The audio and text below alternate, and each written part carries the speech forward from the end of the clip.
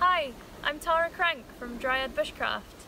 I'm here today with Coed Lleol from the Smallwoods Association to show you how to make high quality string from nettles.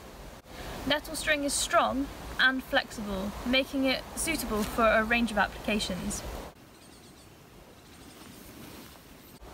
Bring with you some secateurs or something else sharp like a knife to cut the stems, and a tea towel to protect your hands, or a pair of gardening gloves. And let's go!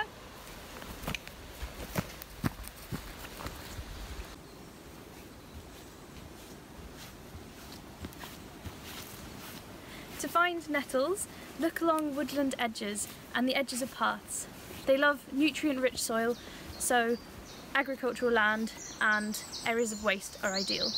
Here, I'm by a woodland and next to a path, so as you can see, it is ideal for nettles. There's loads here. I'm going to pick this one because it is over 1 metre tall, which is the ideal height. And it's June now, but you can look from the end of May onwards to the end of summer. I'm going to wrap my hand in this tea towel to protect it. You may have seen in the Nettle crisps video that I pick the tops with my fingers, but I find that the spines are a little bit tougher, and I'm going to stick my hand into a patch of lots of nettles, so I'm not going to have as much control. So it's good to protect yourself with something. And you'll notice I'm wearing long sleeves and long trousers too for this. Grab your nettle and cut it as far down the stem as you can.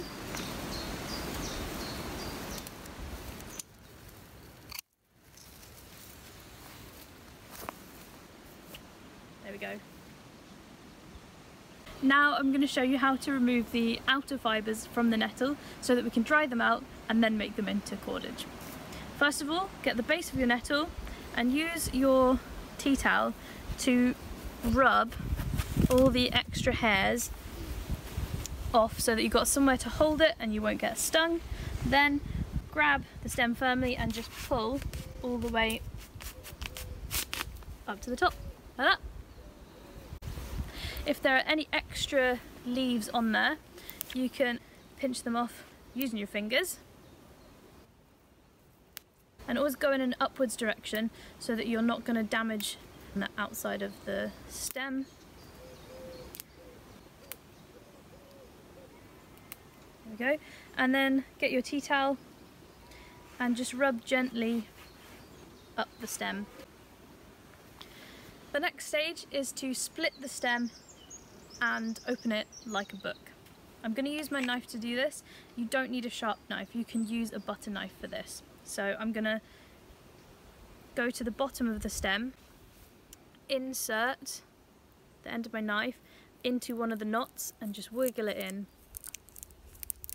And you can see it starts to open up. As the stem opens up, you'll be able to use your thumbs to just split it open like that.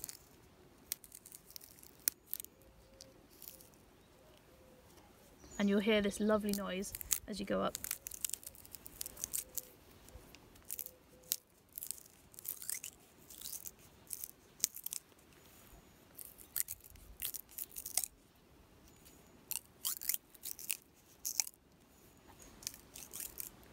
Did you hear that?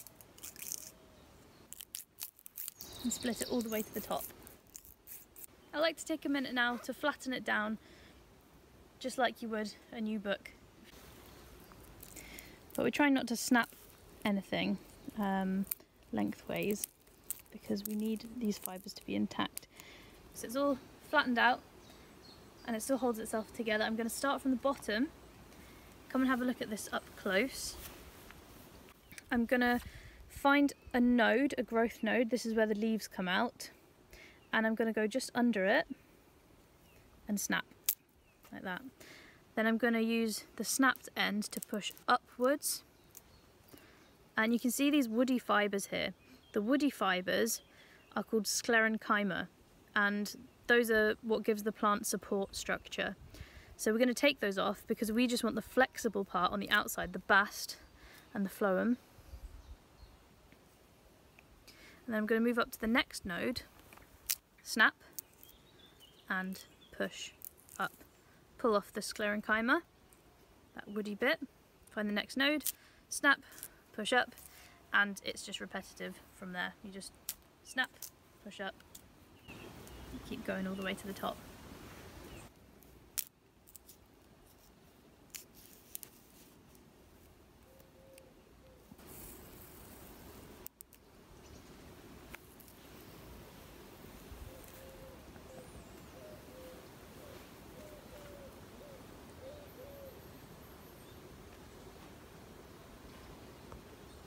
Hang up your nettles somewhere with a good air supply in order to dry for 2 to 4 hours. We want to partially dry them, not fully dry them, because retaining a bit of moisture means that they're going to be flexible enough to make into strong cordage, whereas if they're dry, they're going to get brittle. So 2 to 4 hours is ideal. If it's a hot day, 2 is going to be fine.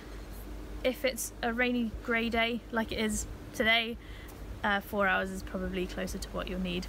I've had these fibres hung up for about 4 hours now.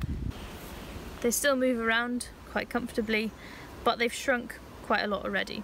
And that's a good thing, because that means that they won't shrink once we've already made the string. I'm going to split mine in half, and if you want to make a continuous length of cord, put them together so that the ends are staggered. But I'm going to make a fixed length of cord, so I'm going to match up the thick end of one nettle to the thin end of the other nettle, so that it's a continuous thickness the whole way through. Find the middle and lick your fingers. It helps to have moist fingers for this, for a bit of grip. Now come in and have a look closely at what I do. I'm going to start twisting towards myself with my right hand and away from myself with my left hand.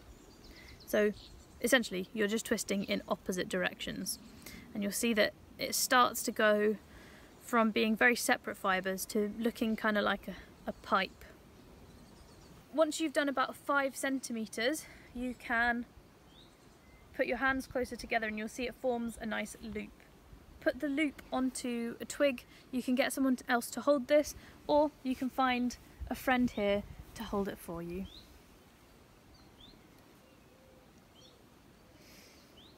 And then you continue twisting in the same directions.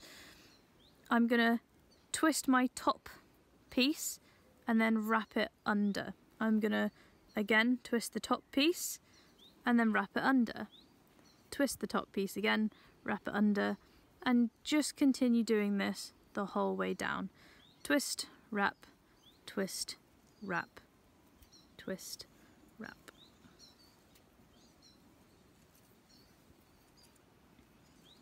You can see it's already starting to look like string.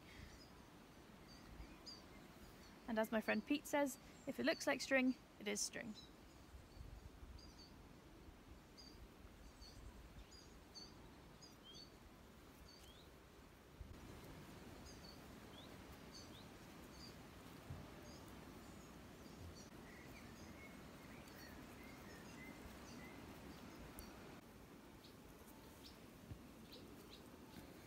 Depending what you're using the cord for, you can either let go and leave it as you get to the end where you want to stop, or you can tie it in an overhand knot, so just make a loop, cross it over itself, and then stick the end through the loop.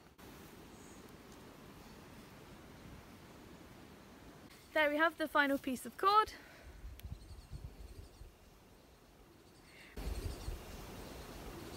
And I'm going to tie it on my lovely camera person, Stefan. Thank you. In my culture, we have a celebration called Raksha Bandhan, which is the celebration of the love for your brother, and you tie a bracelet like this onto your brother. Thank you for watching this video. I'm Tara Crank. If you want to see more like this, have a look at the rest of the Coed Lleol channel, and if you liked it, like and subscribe. Thanks for watching.